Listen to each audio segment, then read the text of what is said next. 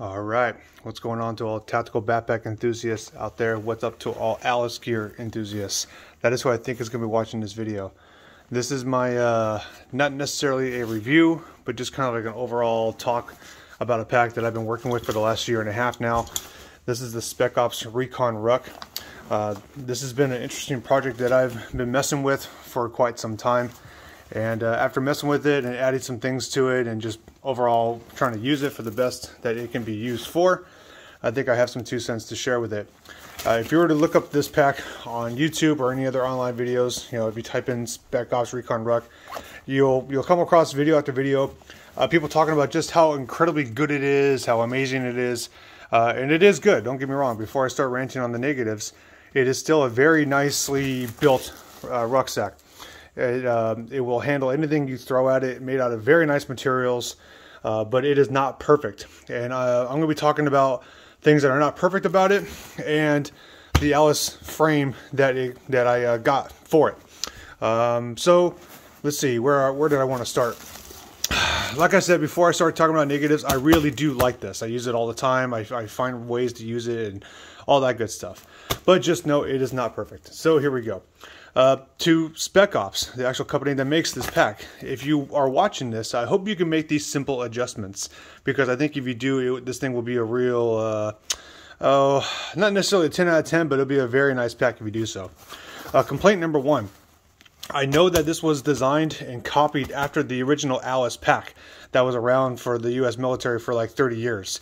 The thing is, just because you copied it does not mean you have to do it verbatim. So the buckle placement for the original main compartment up here, you know, here is the main compartment that you have to lift up the flap for. It's connected here at the bottom of the pack with these 2 buckles on this side right here. The thing is, you have to reach all the way down here to lift the whole thing up like this. And I just have a pillow in here just to kind of puff it out, but you get the point. The thing is, I don't really quite like having to reach all the way down here in order to lift up the flap. So, which leads me to the second thing I want to do, or talk about, and that is the buckle placement. If they were to put the buckles right here on this side versus all the way down here, what they will do is will not only limit the reach of what you have to go all the way down to, you know, unbuckle it so that way you can get to the main compartment. But the thing is, when you put a shooting mat or a sleeping bag or a sleeping mat, anything that goes across like that, that you throw the flap up on top to secure it down, if the buckles were up here, that would actually create kind of a barrier so that way it wouldn't slide down.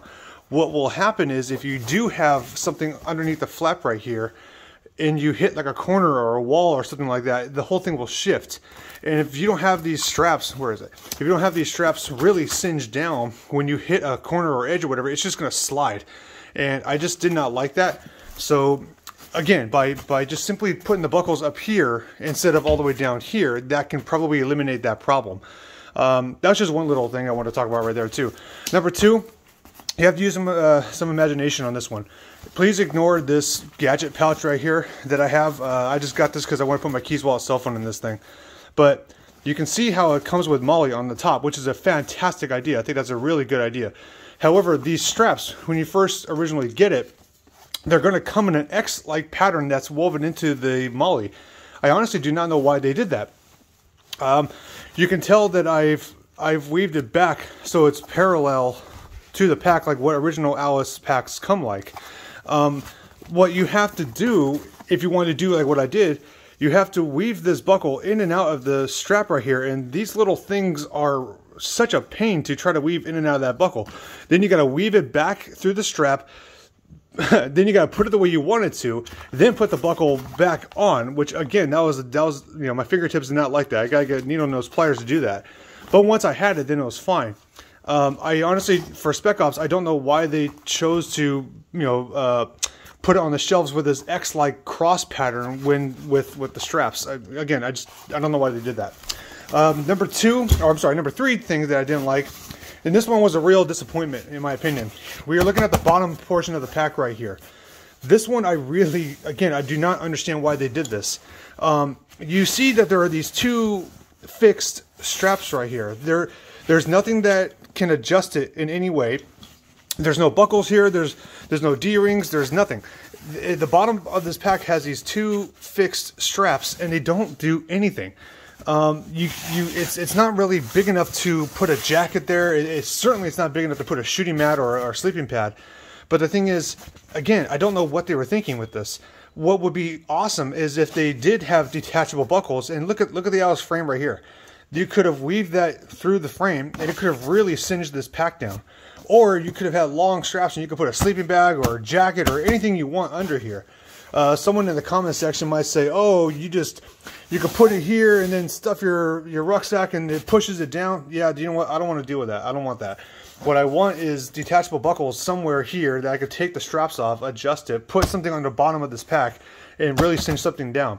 I really think that this was a big waste of space. They had a lot of potential to do something with this, and again, I don't really know why they did that. Anyway, whatever. But yeah, that was another big complaint. Lastly, you kind of have to use some imagination. Give me a second, please. Give me a second. Kind of moving this with one hand. Again, this is just a pillow, so ignore this. But here we have a buckle right here. What is this used for? You have this hydration bladder section right here. There are two flaps here. The one that's closest to the compartment it's more horizontal than it is vertical. And I don't know what you can really put in there. It's too shallow to put a laptop. It's not vertical enough to put a hydration bladder. I don't really know why they have this section here. So then the next thing someone's going to say is, "Oh, well, this deep part right here, that's for the hydration bladder." Okay, well, problem. There's a foam, let's see if you can see it. I'm not sure if the camera's going to pick it up. There's a foam pad right there, which is excellent. You actually don't want to remove that, even when you get a frame.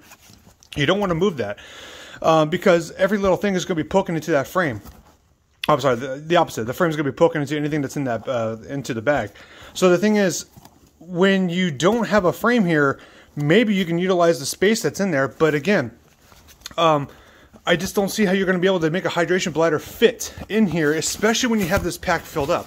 When you have it all filled up, it's going to take a lot of real estate in there. And I just, again, when you have a 3 liter bladder, I don't see how you're going to be able to use it. So I have never used this buckle before.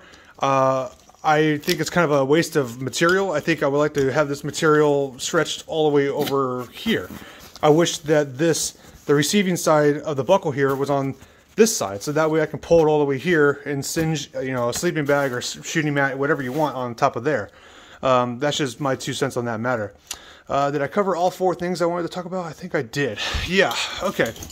So one of the cool things about it is the molle, and how, yes, it did copy the Alice type of style with the 3 large pouches on the outside and the main compartment in the middle.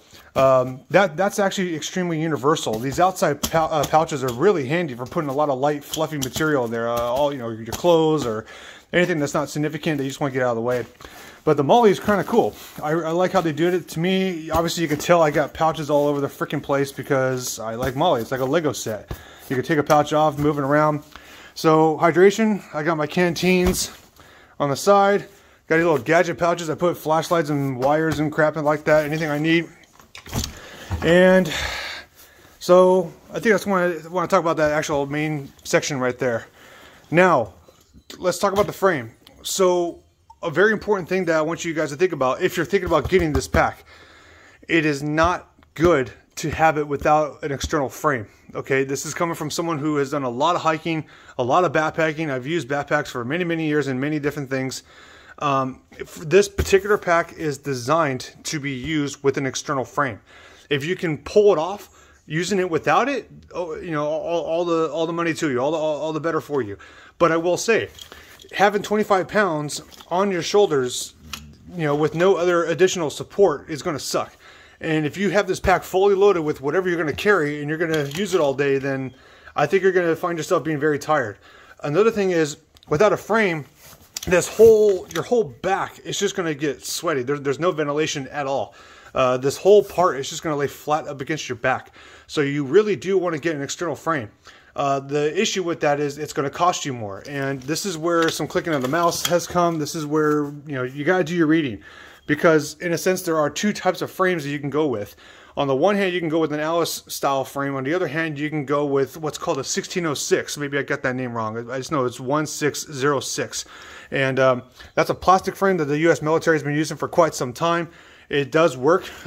You will find arguments online, people saying, oh, metal's better, oh, plastic's better. Frankly, I don't care. You use whatever you want to use. Me, I wanted to go originally with an Alice frame, so clicking around the internet, it's kind of hard to find a new one, but somehow I did. I found a brand new Alice frame, totally fine, absolutely, you know, it's brand spanking new. So, one good thing about the Spec Ops Recon Ruck, the straps that it comes with will absolutely work just fine with the Alice frame. It works, again, it works totally just fine with it. So once I have this whole thing set up, then I got a belt. Unfortunately, this is not the original belt that I bought. I bought this other belt from Amazon. And when I have the whole thing set up, everything's complete, I take it out for a local walk, and the whole thing is just rocking like a, oh gosh, it made this horrible seesaw-like noise. Just the grindiness of the straps up against the bare metal was just nails on a chalkboard to me. I could not get over it. Even people walking by were looking at me like, what in the world does that sound? So going back to the internet again, looking around, figuring out how I can make external frames and Alice frames not so squeaky. There's a couple different methods that you guys can try. On the one hand, guys were saying to use electrical tape or tape in general. I tried that. It worked for a little bit, but then stopped working. Read somewhere to use talcum powder or baby powder. That actually did work. Use baby powder. It actually did work. However, that's temporary. You can actually still see some of it on the strap right here. However, what I've noticed is if I take the white strands of the inside of a paracord and wrap this anywhere that the strap is going to contact metal, that noise actually goes away, because it reduces that friction that's going to create that seesaw like irritating noise. So I really like how that did it. There's still a little bit of sound, but you know, I'm not trying to be Mr. Stealth person with this pack. The waist strap, by the way, is, again, I got a newer one. So the original one I got had no molle on the side of it right here. It was actually harder to adjust, and it was actually even harder to put on. I'm not sure, but give me 1 second, guys. I'm sorry. Let's see if I can get a good shot. Again, I'm only doing this with one hand. Anyway, you get the point.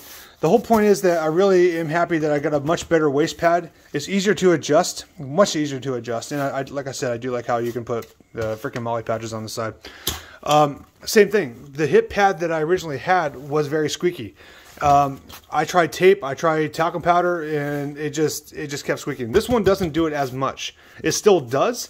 What I'm probably going to do is do the exact same thing with the paracord strands, the white paracord strands that I have up there. I'm probably going to do that here, and that problem should go away. In the middle, you guys might be wondering what's going on with the middle. Give me 1 second, please. In the middle, so let's go back to the pack itself. These D-rings right here are what the straps actually connect to at the bottom. When you add a frame to it, these straps are going to be flopping around, so I just used some paracord to help singe this to the frame itself. This is a waist belt that the pack also comes with. This waist belt is actually much too, oh, how do you say it? It's too high on my midsection. I'm 6 feet, and this thing was like where my upper abs were. It's up there. It's not, how do I say this? Do not rely on this to use this as a support in any way at all. It's a thin, wide strap with a big buckle. Yeah, yeah, with a big buckle, and that's all it is. It's not going to help you. Oh, you know, it's just more good. It's more of just going to help you pull that pack closer to your body, but that's it. It doesn't do anything else. So what I've done is just use these two things to just help singe the pack to the frame. And like I said earlier, I wish that the pack had those straps underneath, so that way I can singe it closer to the frame.